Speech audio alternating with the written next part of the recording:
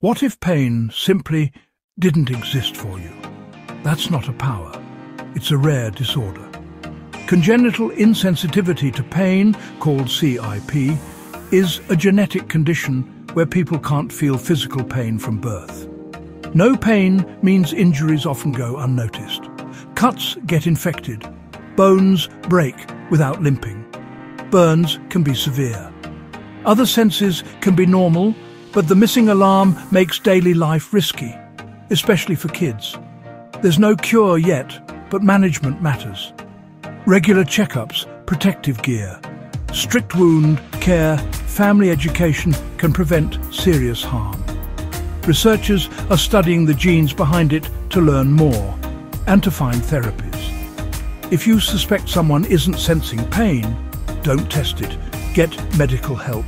Follow for more. Like, comment, and subscribe.